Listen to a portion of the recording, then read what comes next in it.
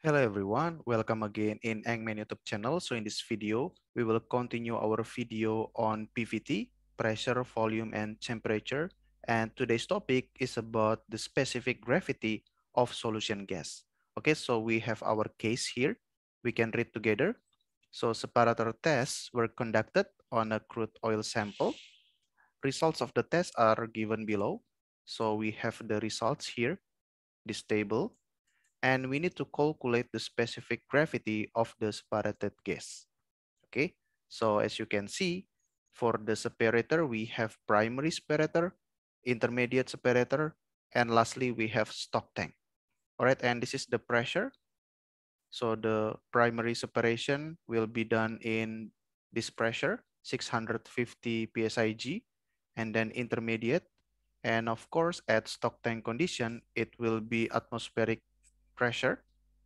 And this is the temperature, 150 for the primary separator, 100 Fahrenheit at the intermediate separator, and at stock tank condition, 60 degrees Fahrenheit. And this is the gas oil ratio obtained from the separation. All right. And after measuring the specific gravity of the separated gas, we can have this result. 0.745 for the primary separation, 0.950 at the intermediate separation, and at stock tank condition, we can obtain the gas with this one, the specific gravity. Okay, so we can calculate easily the specific gravity of the separated gas by using this formula. All right. Although it looks quite scary, but it is not actually. Okay. And this is the explanation of each symbol. So we can read this formula as follows. This is the specific gravity of the separated gas. All right. And then we go first for the numerator. This is our SEP is this one, the separator gas oil ratio in SCF per STB. I is the separator. So here we have two separator, primary separator and intermediate separator. So N will be 2. Number of separators is 2.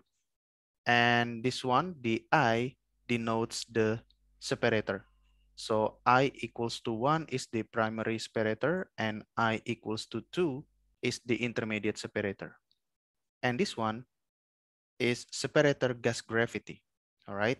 Gamma sep of I is the separator gas gravity of separator I. All right. And this one is the summation operator. So if you have two separations, you will have the primary separation plus the secondary or intermediate separation. Okay, and then plus this one is stock tank condition, the gas oil ratio from the stock tank multiplied by the gas specific from the stock tank. Okay, so for the numerator, it's quite easy. And this one, again, summation operator of the separator gas gravity of each separator. All right, and lastly, it will be added with gas oil ratio from the stock tank.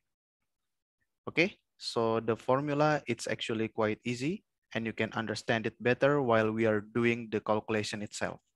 Okay, so after the formula, we go to data. All right, so I've prepared the table, separator gas oil ratio of the primary separator, and then separator gas oil ratio in the intermediate separator, and the gas specific gravity from the stock tank. All right, and this one is the separator gas gravity from the primary separator, gas gravity from the intermediate separator, and gas gravity from the stock tank. Okay, so we will list down the data. First, the GOR, gas oil ratio of the primary separator.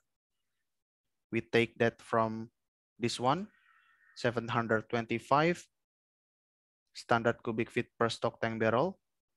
And then for the intermediate separator, equal 205. And lastly, gas oil ratio from the stock tank is 60 SCF per STB. Okay, and then we continue with the gas gravity for the primary separator, 0.745, and then intermediate separator, and for the stock tank, I can easily do this. All right, from here. Okay, okay, so we have completed the data section. And lastly, we can calculate the specific gravity of the separated gas. Okay, let me borrow this formula. Okay, you can follow me. Equals, we will prepare for the numerator first. All right. First for the summation operator. Okay, I will do this. And then for the first part is for the primary separator.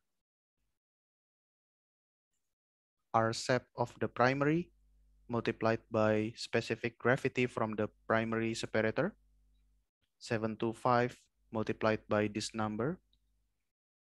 Okay, and then I can plus like this one, and then this one, gas oil ratio from the intermediate separator multiplied by this one, specific gas gravity of the intermediate separator.